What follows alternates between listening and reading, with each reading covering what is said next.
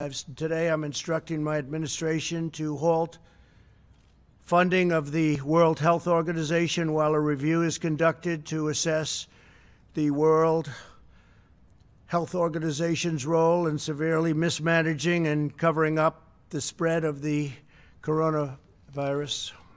Everybody knows what's going on there. American taxpayers provide between $400 million and $500 million per year to the WHO. In contrast, China contributes roughly $40 million a year, and even less. As the organization's leading sponsor, the United States has a duty to insist on full accountability. One of the most dangerous and costly decisions from the WHO was its disastrous decision to oppose travel restrictions from China and other nations. They were very much opposed to what we did. Fortunately, I was not convinced and suspended travel from China, saving untold numbers of lives. Thousands and thousands of people would have died. Had other nations likewise suspended travel from China, countless more lives would have been saved. Instead, look at the rest of the world, look at parts of Europe. Other nations and regions who followed WHO guidelines and kept their borders open to China accelerated the pandemic all around the world. Many countries said, we're going to listen to the WHO, and they have problems the likes of which they cannot believe. Nobody can believe. The decision of other major countries to keep travel open was one of the great tragedies and missed opportunities from the early days. The WHO's attack on travel restrictions put political correctness above life-saving measures. Travel bans work for the same reason that quarantines work. Pandemics depend on human-to-human transmission. Border control is fundamental to virus control.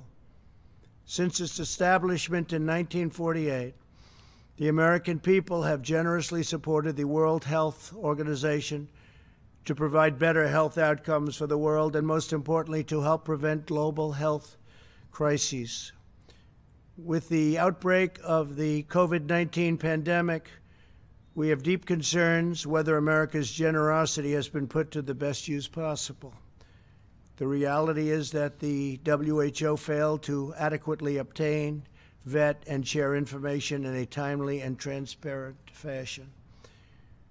The world depends on the WHO to work with countries to ensure that accurate information about international health threats is shared in a timely manner. And if it's not, to independently tell the world the truth about what is happening. The WHO failed in this basic duty and must be held accountable. It's time, after all of these decades. The WHO failed to investigate credible reports from sources in Wuhan that conflicted directly with the Chinese government's official accounts. There was credible information to suspect human-to-human transmission in December 2019, which should have spurred the WHO to investigate and investigate immediately. Through the middle of January, it parroted and publicly endorsed the idea that there was not human-to-human transmission happening, despite reports and clear evidence to the contrary. The delays the WHO experienced in declaring a public health emergency cost valuable time, tremendous amounts of time. More time was lost in the delay it took to get a team of international experts in to examine the outbreak, which we wanted to do, which they should have done. The inability of the WHO to obtain virus samples to this date has deprived the scientific community of essential data.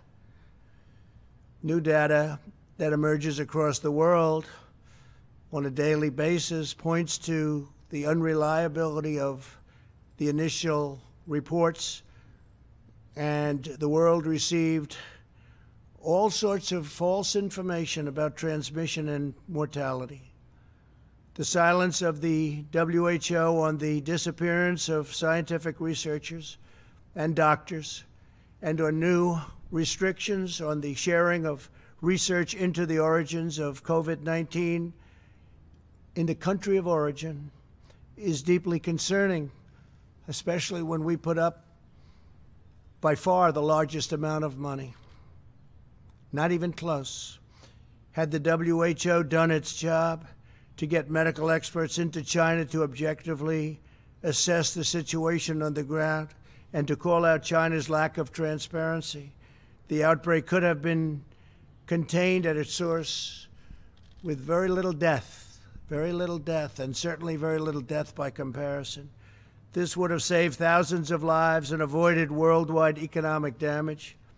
Instead, the WHO willingly took China's assurances to face value, and they took it just at face value, and defended the actions of the Chinese government, even praising China for its so-called transparency. I don't think so.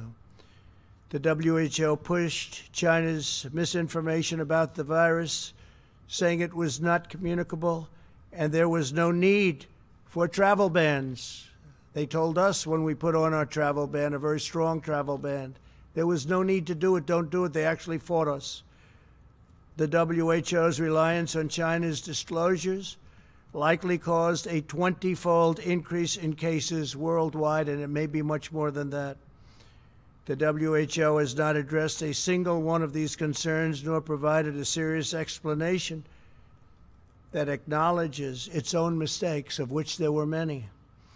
America and the world have chosen to rely on the WHO for accurate, timely, and independent information to make important public health recommendations and decisions. If we cannot trust that, this is what we will receive from the WHO. Our country will be forced to find other ways to work with other nations to achieve public health goals. We'll have no choice but to do that. Our countries are now experiencing, you look all over the world, tremendous death and economic devastation because those tasked with protecting us by being truthful and transparent failed to do so. It would have been so easy to be truthful. And so much death has been caused by their mistakes. We will continue to engage with the WHO to see if it can make meaningful reforms. For the time being, we will redirect global health and directly work with others. All of the aid that we send will be discussed at very, very powerful letters and with very powerful and influential groups and smart groups, medically, politically, and every other way. And we'll be discussing it with other countries and global health partners, what we do with all of that money that goes to WHO. And maybe WHO will reform, and maybe they won't. But we'll be able to see, as you know,